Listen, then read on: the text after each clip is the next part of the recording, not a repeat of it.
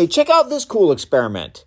We're going to put some Evian water into this beaker and some Aquafina water into the other beaker. Now I'm going to take this bar of Ivory soap and shave some pieces of it into each beaker. First the Evian and then the Aquafina.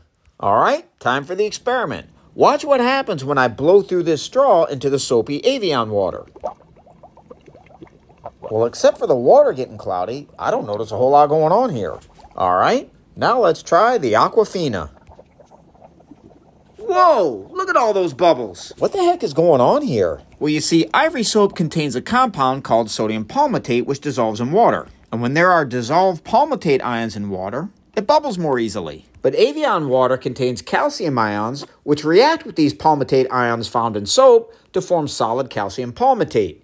Like this. Watch what happens when I add shavings of Ivory soap to Evian water and also to Aquafina water, which essentially has all ions removed. We clearly see the formation of solid calcium palmitate in the Evian water, but in the purified Aquafina, no solid formation is seen. And while the formation of the solid calcium palmitate really is kind of beautiful to watch, this process removes the palmitate ion from solution. But remember that dissolved palmitate ion helps bubble formation. Hey, so now we can understand the results.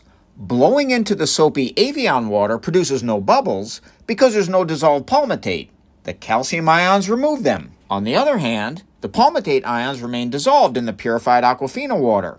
So in this beaker, we get a bubble party.